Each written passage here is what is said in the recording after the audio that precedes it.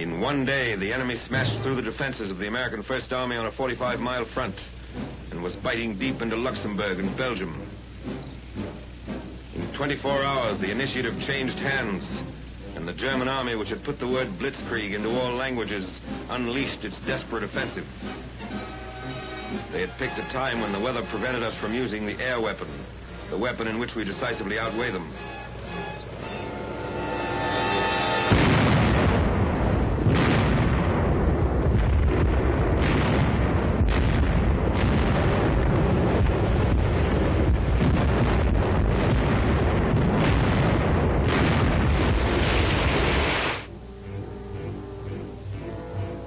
This film is being shown for the first time.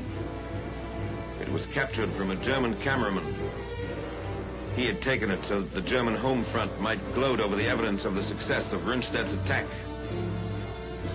In August, it was German convoys that were caught like this along the French roads. Now it was our convoys, ruined, burning where they'd been overrun. The sweat and iron of Detroit and Pittsburgh became the wreckage of Malmedy and Saint-Vite.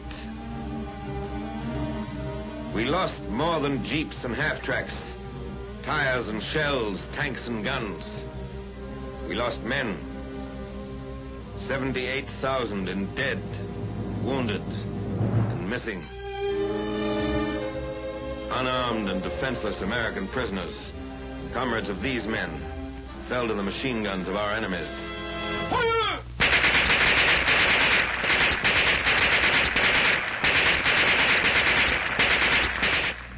Four weeks later, their frozen bodies, hands and ankles bound, were found where they fell.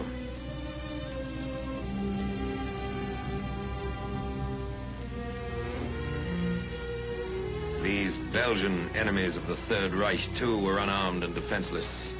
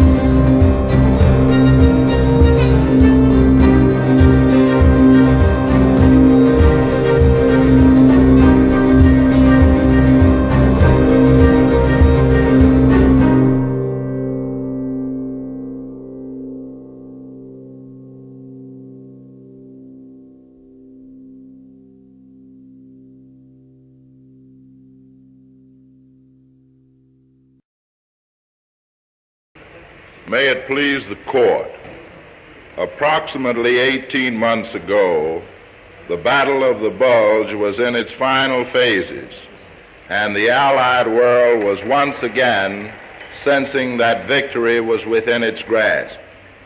At about the same time, the horrors of warfare with a ruthless enemy were made known to the American people by the release of the news of the Malmedy Massacre. They were shocked as only a peace-loving people can be shocked. Almost simultaneously came the announcement by the War Department that the perpetrators of that infamous crime would be brought to justice. Today, after 7 weeks of trial, the alleged perpetrators of this massacre, together with their comrades, the alleged perpetrators of other murders during the battle, are rapidly approaching that moment when they stand before you at the bar of justice awaiting your findings. At that same instant, the War Department will have fulfilled its pledge to the American people.